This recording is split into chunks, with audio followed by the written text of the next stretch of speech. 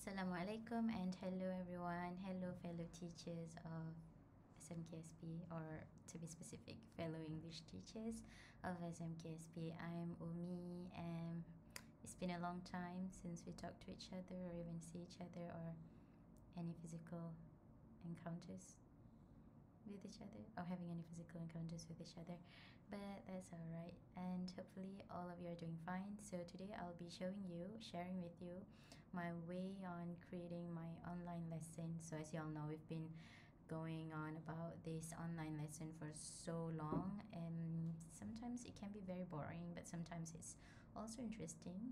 For example, this little slide theme that we have here. Okay, so I'll just start my presentation right away. Okay, so firstly I'll be showing you the three things or three items that I always use whenever I want to record my lesson, and these three are very important for me because they basically help me combining and doing everything related to my lesson on that day. Okay, all right, so there are three different things like I've mentioned. So first thing first is the PowerPoint or Keynote. So I'm using MacBook Pro. So Keynote is actually the PowerPoint in MacBook. So these two are quite similar, but in terms of functionality, PowerPoint is a lot easier. So I'll present my materials which I took from the teacher's guidebook and I insert it in the PowerPoint or Keynote. I'll be showing you more about this in the next slides. Alright, secondly, QuickTime Player. This is the software that's already installed in the MacBook when you bought it. So it has this software, QuickTime Player, where you can use it to screen record, and apart from that you can also record yourself or recording the screen that you're using, that you're teaching.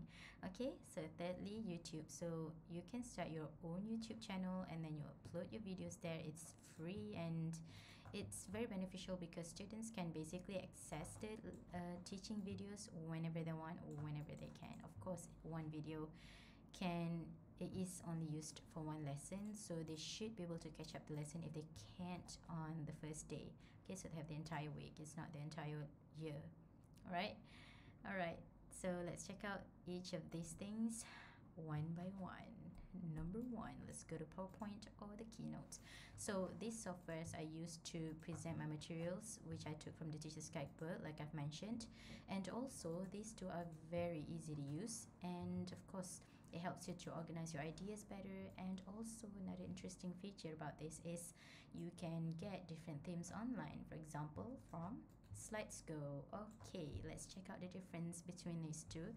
I'll first show you the Keynote because I'm not quite fond of it. Okay, so this is a Keynote.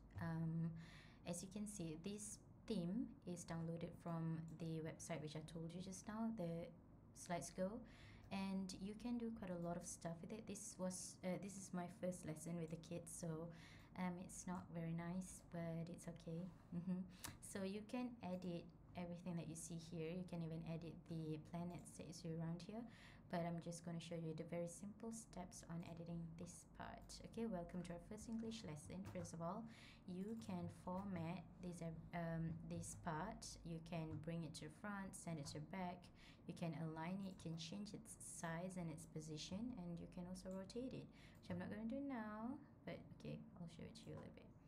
Okay, so that's that for the rotation. And then as for the style, you can also change the style. For example, you want it to be like this or even this or this. Okay, you can edit them all. You can even change the feel of your box if you want to. You can change the border.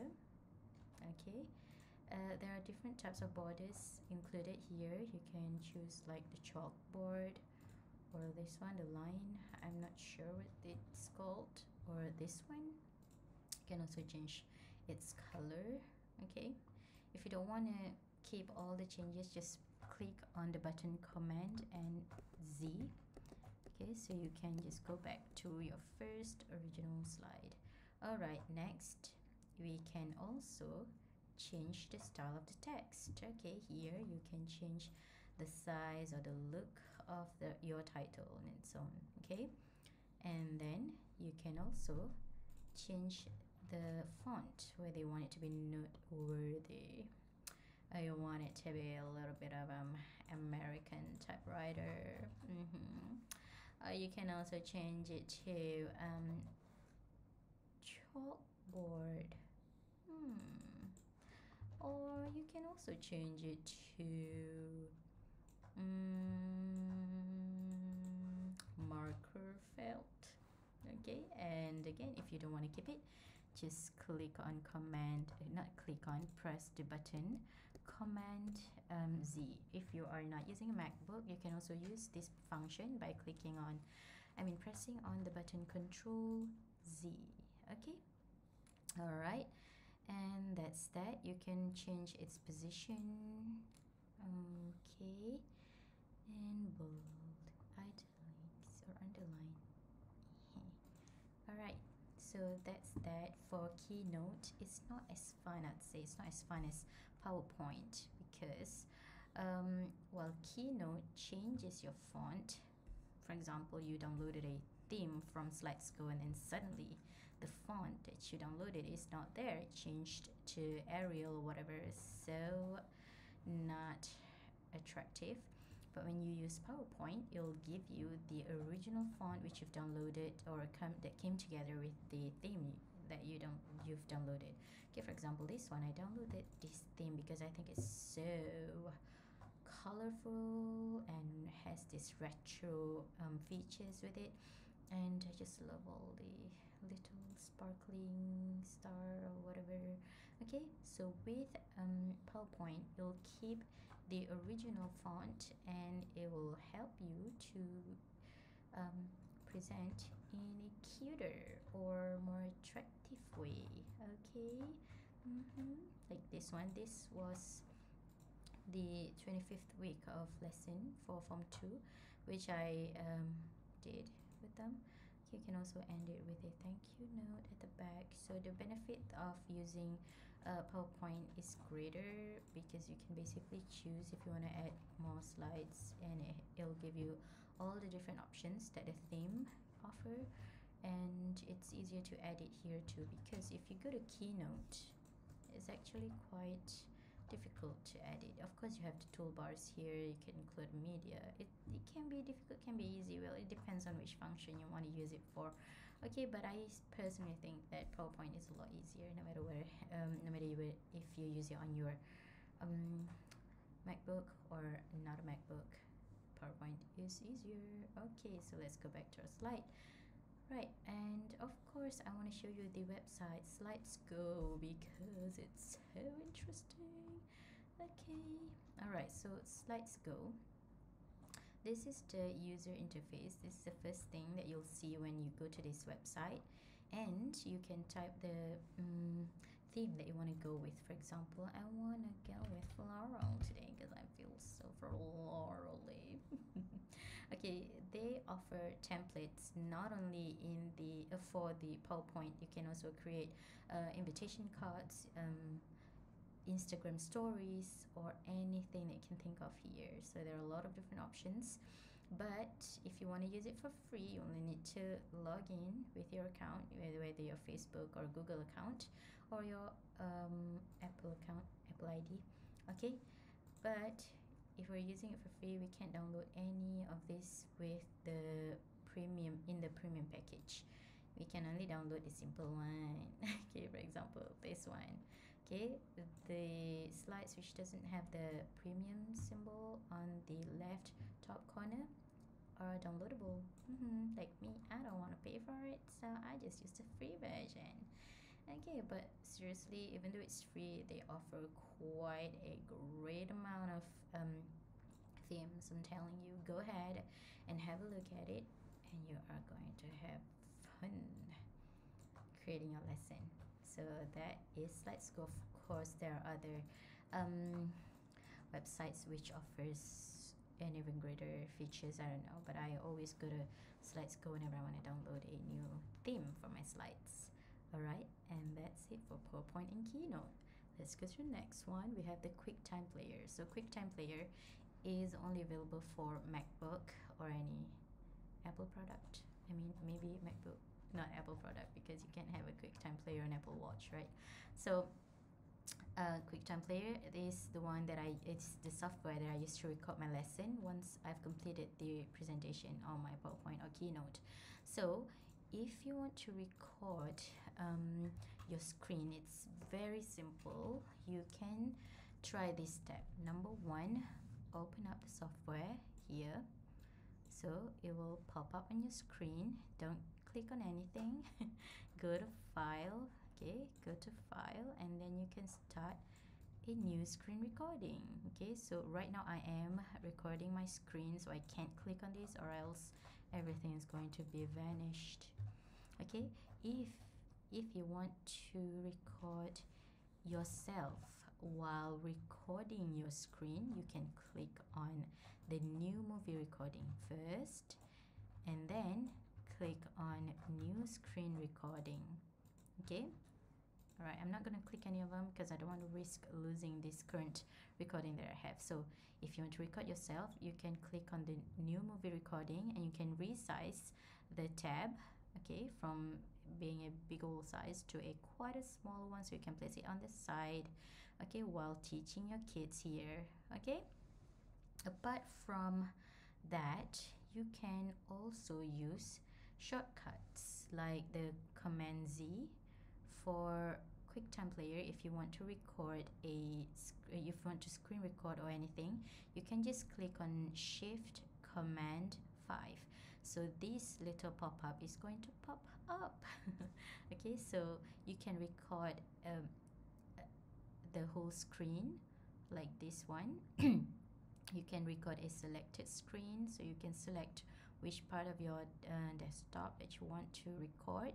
You can also take some screenshots of your desktop, the full one or the selected area or selected window, and then just click on this little button here. Okay, that's for Command Shift 5, but if you press on Command Shift 3, okay, it will instantly screenshot the whole screen for you, and it will keep it in at your desktop for better or easier access. Okay, all right, so that's that for QuickTime Player. And then let's go to the last part, the YouTube. Okay, I use this medium to upload my lessons. So when I say lessons, I really meant it, because I've been uploading my lessons since the first MCO, since the first time we started the online lesson thingy, because they are so easy to use and of course free. No one wants to pay that much money. That will, not me at least. And then you can also control the viewers of your videos. For example, once you've uploaded your video, of course there are several things that you're gonna have to click. For example, whether you want your video to be uploaded right away or later and stuff, etc. But one of the main feature is that you can choose to who you want to share your videos with. For example, you want it to be private, only for your own viewing, you can click on the private option. You want it to be public, so you'll get more views and more people will be able to access your video. You can click on the option here, and also you can go with the unlisted option. For unlisted, only those with the link of the video can access the video. Okay, and also the latest feature of YouTube is probably earlier this year, where you can edit your video on YouTube Studio. When I say edit, it's so cool because you can basically blur any parts you want to blur out. Of course, we can use other softwares or other applications on our phone, but really YouTube Studio has made it even easier by enabling the edit button on YouTube Studio itself. So I will show you the YouTube channel of mine. Okay, first of all, you want to go to YouTube. So this is the user interface. This is what you will see on your YouTube. This is not your channel, this is just your interface. These are the recommendations of things that they think that you might be interested in, or here are the subscriptions, the channels that you're subscribed to, Okay, you can also view your library or history of videos right here. I'm not going to show you each and every one of these features, but I'll show you this part. Okay, if you click on your image, remember there are two different images here. Number one is your Google Chrome account, and the other one is your YouTube account. So you want to click on the YouTube account and go to your channel. Of course, you can change also the look of your YouTube channel. I use the dark theme because I prefer that. Okay, if you click on your channel, you'll see your videos here. Okay, if you want it to be clearer, you can check it out here. So these are all the lessons I've uploaded over the past year. Okay, or during my study year. Alright, so yes, you can check it out. You can also create a playlist. You can go to channels that you're subscribed to. You can create a discussion. You can share about yourself here. Okay, if you go to your channel content, you will see this. So this is actually YouTube Studio. It's very easy. Once you've logged in, or once you've created your YouTube channel, you can just go ahead to Google and type YouTube Studio, and this will bring you to here. Okay, so first of all, I'll show you the dashboard, which is your user interface. So this is what you'll see first thing first before, and then you can go ahead to your content. So this is your content section where you'll see all of the videos you've uploaded. The visibility is like I've mentioned earlier, whether you want it to be private, unlisted, or public. So here you can actually delete your video if you don't want it to be there anymore, but if you want to keep it to yourself, just click on the, oh my god, the unlisted version. Okay, I wanted to show you one video. Where is it? Okay, here it is, the rainbow. Okay, so for example, I want to edit this video. What I can do is I can just click on it and it'll bring me to this page. Okay, so once you're here, you can edit your video, whether you want to edit the title. This is how people are going to find your video. In case they forgot, they don't have the link, they can just type the title. Okay, and then the description is where you can put all the details about your video. Okay, for example, I want to inform my kids about the page that they'll be referring to for this week. So I'll just type it in the description here, page 28. Okay, so you can just put it there and you can save it once you're done with it. But of course, if you go lower, you can see more options. For example, you can upload your own thumbnail, but I just used the available thumbnail for this one because it's easier. And also you can include it into your playlist, or you can create a playlist for your channel. And you can also let children watch your video if you feel like they're the only group of people that you want to share a video with. But if you feel like it's free for everybody to watch, for people of different ages, you can just go ahead and click on the no, it's not made for kids. But basically, yeah, kids won't be able to access this video if you click on this option. So just go to yes. Okay, so if you go to analytics, you can see this guideline. Okay, you can see how many people have seen this video, how many people watched it, and how long did they watch it for. Did any of your subscribers watch it? Okay, and then you can also go to editor. Okay, for editor, this is the part that I mentioned earlier, where YouTube Studio have allowed us to edit our videos here, and I find that's very interesting. So I love this part, blur parts of your video, because sometimes we uploaded a content with our address or something that's quite personal, something that you just don't want to be included in the video, so we can just blur it out. Okay, you can also include an audio. If you want to put a background music, you can just add a track. You can blur it out. You can also add an end screen. Okay, all right, so that's that for the editing section of your video. Okay, these are basically the tabs which I've opened to make it easier for us to access, for me to access, to be specific. So these are the videos which I've done in the past or currently doing, or for my kids. All right, next let's go back to our lesson. Okay, so those are everything that I used for my lesson. If you've completed everything, you can check out the slides you've done in the folder you've created. It's basically about the same as your own personal laptop. It's just that I like it better because it's faster. Maybe I just don't know how to use the previous one, but this is so much fun. When there's no lagging, whatever, it's not lagging.